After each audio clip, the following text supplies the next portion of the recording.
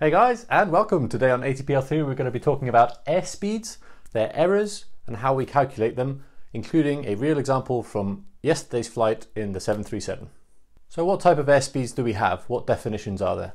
First of all, we've got indicated airspeed, calibrated airspeed, equivalent airspeed, true airspeed, ground speed, and our Mach number. These are all the speeds we work with in the aircraft. Every aircraft is fitted with a pitot static system, comprises of a pitot tube and a static port, or more than one of each. The pitot tube measures pitot pressure, essentially the flow of air hitting that pitot tube, sometimes called ram pressure as well, and the static port measures static pressure. The airspeed is derived from the difference between the two. Simply put, indicated airspeed is what the airspeed indicator shows us. Now, these systems are not perfect and they're prone to errors, mainly due to the position of the pitot tube and the static ports. They cannot be positioned in one place to work at all airspeeds and all pressures. So they are prone to errors depending how high, how fast, the angle of attack of the aircraft, etc. There can also be errors of up to 10% for uncoordinated flight, if you're sidestepping, that kind of thing. Next up, calibrated speed. Calibrated speed is our indicated airspeed corrected for position and instrument errors.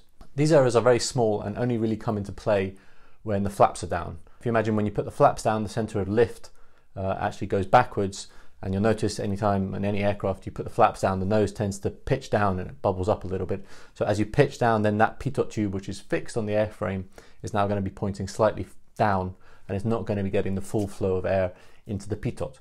So essentially the indicated airspeed will now be slightly lower than the actual airspeed. So that's instrument and position error, our first error. Equivalent airspeed is a little harder to define. It's where the dynamic pressure is the same as the dynamic pressure of the true airspeed. It's a bit of a mouthful to follow. There's no real need to concentrate on that. What you need to understand is the error and where it comes from. Now, the error is the compression error. The difference between calibrated and equivalent airspeed is negligible, up to speeds of about 200 knots and right up to about 10,000 feet. After that, faster speeds, higher altitudes, that's when it comes into play. And it's the compression that gives us the error. If you imagine the pitot, it has a limit to the amount of air that it can actually take in at one time. So at higher speeds, then there becomes a compression error.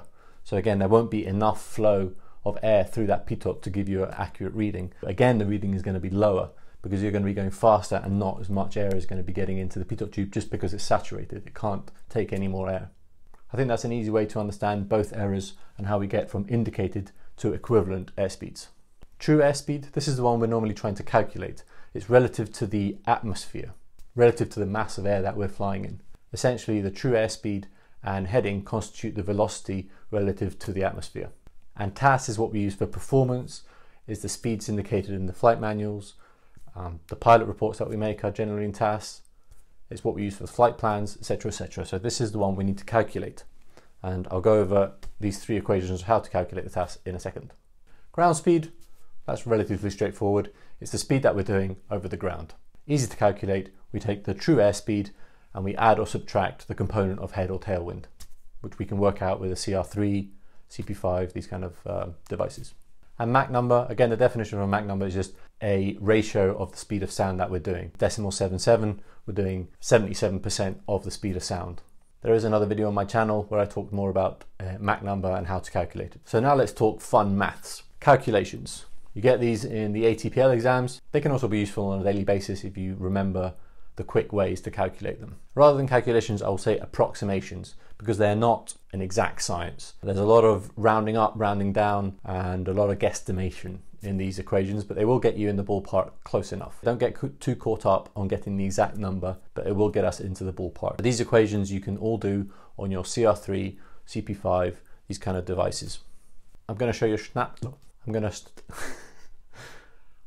a snapshot of the primary and nav displays on the 737 from my flight yesterday. I'll put it up on the screen somewhere. I'm not as fancy editing as other folk maybe. There. So as you can see, we have our TAS on the left display there, it says 448. Our Mach number on the right says 0.773, and our indicated airspeed says 262, flying at flight level 350. You can see on the top left there as well, we have a pretty nasty headwind coming from the right, and that headwind from the right is giving us our angular difference between our heading and our track. Our heading being close to 210 and our track being 200 degrees. So let's get to calculating. We're going to work out our TAS in each of these. If in the exam you're asked to calculate the MACH or your indicated airspeed, you can twiddle these around and there's an easy equation to do that, or you can just move these digits around with simple maths. So our first one, we're going to use the Mach number to work out the TAS. So our TAS equals alpha 0, which is the speed of sound in ISO conditions at ground level, which is close enough to 661. A lot of people even round to 600 to get a quick guesstimate of this equation. I'm going to use 661. You times that by the Mach number, and you times that by the square root of the temperature, these are in Kelvin, at ground level, ISO conditions 288, 15 degrees, the temperature that we are currently at. So let's do this example. 661 times decimal 77 times, I'm just going to do a guesstimate here, 288, let's say we're minus 30 degrees up at flight level 350, is going to be about 250, 260 Kelvin. So it would be about the square root of, let's say, 250 divided by 288. As you can see, a lot of times this is just negligible. You can actually do speed of sound times the Mach equals the TAS. And that's where we get that short equation to move them around the place. This is essentially decimal 9 something. I'm just going to call it decimal 9 to keep it simple today. So if we multiply 661 times decimal 77 times decimal 9, we get 458.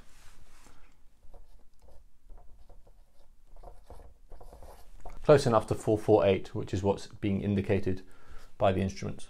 The next way to work it out, again, these are approximations. Indicated airspeed plus indicated airspeed. Essentially, this is actually one bracket. It should probably be a double bracket there. So we do the indicated airspeed. We lose 2% of airspeed for every 1,000 feet we climb. So in this case, it would be 262. That's our indicated, plus 262 times 35 times 0.2, about decimal 7, 445. So that one's actually got us a little bit closer to 448. The last one, it works better for higher speeds and higher levels, hence why it has the flight level in there. So this one would equal 262 plus flight level 350 divided by 2 would be 175, which equals 437. I have my cheat sheet. So as you can see, they're all got pretty close to the 448 that the aircraft is actually indicating. 3 relatively simple equations. You just need to understand where they come from, how to use them. They're actually very easy if you use them a couple of times. I hope that's cleared up any doubts you may have had about speeds, how to calculate them. Error explanations made sense. I hope you enjoyed the real example calculations there. All the best. See you next time.